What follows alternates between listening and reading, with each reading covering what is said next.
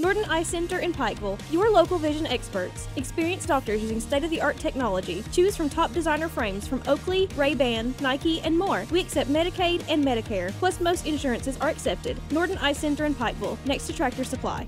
Pound Heritage Days will be returning for a 4-day festival this Memorial Day weekend. The festival will feature a variety of live music, food and craft vendors, and more. COVID put a wrench in things for a little while, but we were back last year, but on a much smaller scale.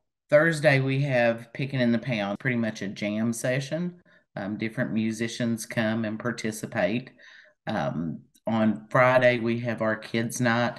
There is a rather large inflatable that has been ordered, a DJ. They've got games, prizes. We have a 5K glow run that starts at 8 p.m. Saturday, we have a host of entertainers, vendors, food vendors.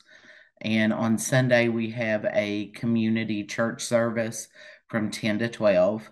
Entertainment will start at the town hall at 1 p.m. and last till 6 p.m. The festival will also host a car show, raffles, a cake contest, a quilt show, a cornhole tournament, and many other activities throughout the 4-day festival. Well, it brings people into our town. We're pretty small, and having people come in, shop at our local stores is always a plus for our local business owners.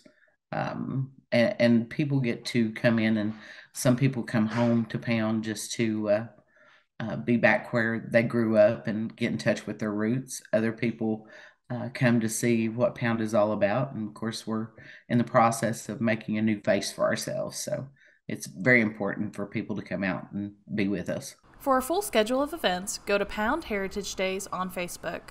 Reporting for Mountaintop News, I'm Brianna Robinson.